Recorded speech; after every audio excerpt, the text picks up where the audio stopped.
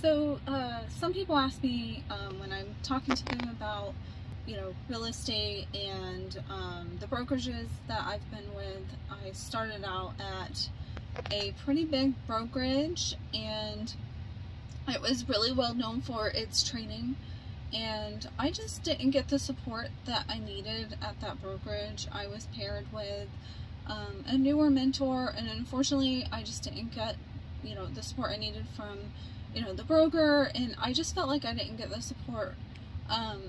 Just overall, I kind of felt lost in a sea of agents, and I felt like I needed something more. I needed to, if I had a question for the broker, I wanted just to be able to call the broker and ask them a question.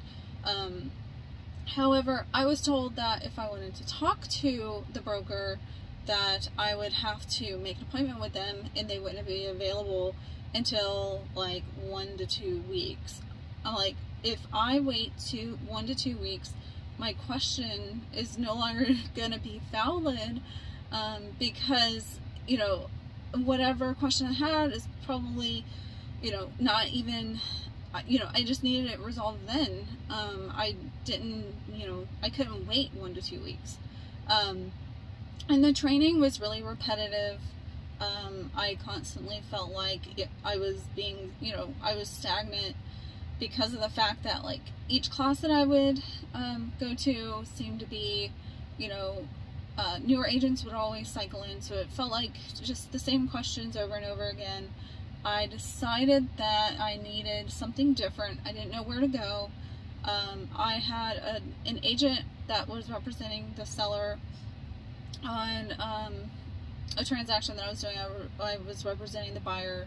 He pulled me over to a boutique brokerage, and I was happy there for a while. I was very happy with the support that I received. The training wasn't as good, so I just wasn't getting what I wanted from the training, and there wasn't much set up. So so they had merged with a different brokerage, and so when they merged with that different brokerage, I was thinking, well, I'll make this work. This is cool. They're merging with a bigger brokerage. I'll make this work. But the problem is that there was no cap, and so it was no cap, and then the split was the same. And also, I kind of felt like I lost that broker connection that I had before, and I lost that small brokerage feel, like and also the training was in person, and their headquarters was in Irvine area, so I just felt like that wasn't going to work for me, because it was an hour for me each way. And so with going to training all day and attending going to the training, how in the world was I going to have any time to build my business if all I'm doing is taking my days to go do these trainings? So, I was thinking that maybe it wasn't going to work for me anymore, just with how everything was set up, and I know I needed more. I just didn't know where to go. But somebody in a group that I don't know how to explain this, but somebody in a group that is the leadership of the group had joined eXp, and so I started seeing it more and more. It took me and my husband quite a while to make that decision, because we made that decision together, because he's also licensed, and so we're a husband-wife realtor team, and he's in the military. So he ended up asking a bunch of questions, actually, to the person that had joined eXp. And so after doing months of research, we realized that it just made sense for us to switch over, just because of all that eXp offers. And when I switched over,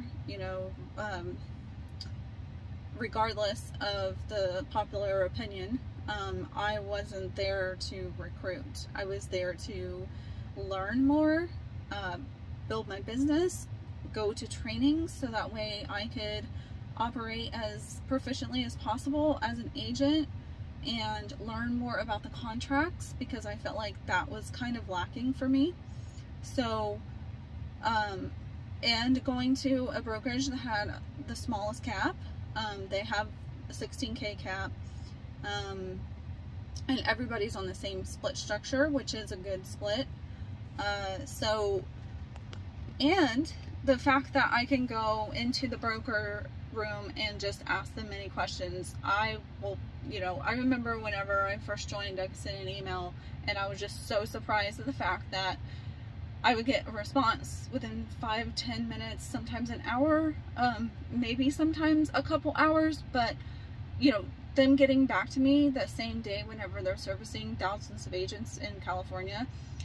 That was just something that was so huge, because I felt like I was receiving the support that I needed at a virtual brokerage, whenever I was with other brokerages that were at, in-person, traditional brick and mortar.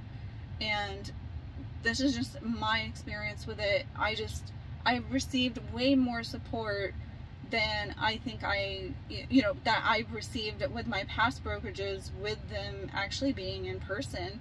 And so for me, being in person didn't mean as much as just having somebody that had my back and knowing that whenever I have questions, somebody's there to answer it. And then I have all the training that I need. Like, we get top training from top agents all over. And that's what I really like, is just the fact that there's the support there, there's the training there, and we also have the agent equity program, which I didn't fully understand whenever I first came in to eXp. And then, the fact that if you brought over other agents and, and if they do well, you could also make a business off of that. And even though that wasn't something that I was focusing on, I like the fact that that was there, that they're focusing on different ways to make their agents successful. So, there's some pretty big reasons there why I decided to join eXp, and I don't see any reason to go anywhere ever again, because I'm fully satisfied here. And it's a perfect setup for me. I just like how everything's virtual, and you can go to top trainings in the virtual world, and you don't have to go, into the office. So that's what I like about it, and that's why I joined eXp.